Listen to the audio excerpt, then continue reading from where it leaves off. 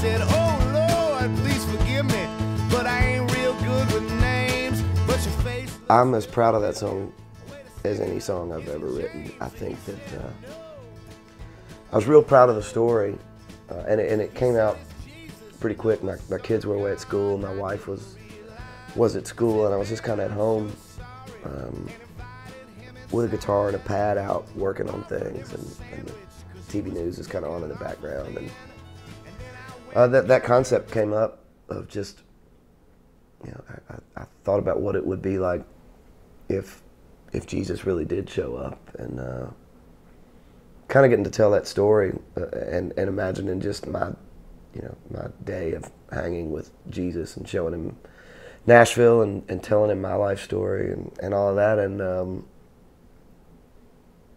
you know, then the song not having a chorus,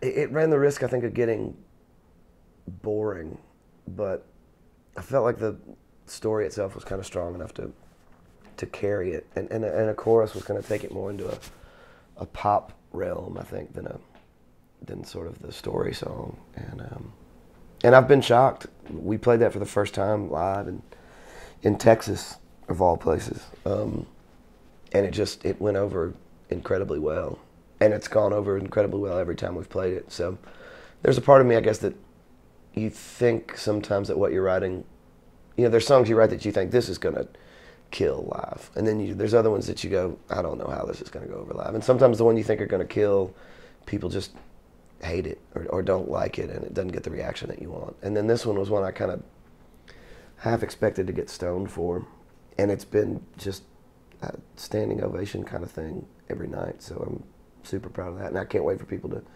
hear the recorded version. Pulled up to the playground and Jesus said, looky there. All the kids were running around laughing. There were smiles everywhere. The white, the black, the Chinese, the short, the fat, the tall.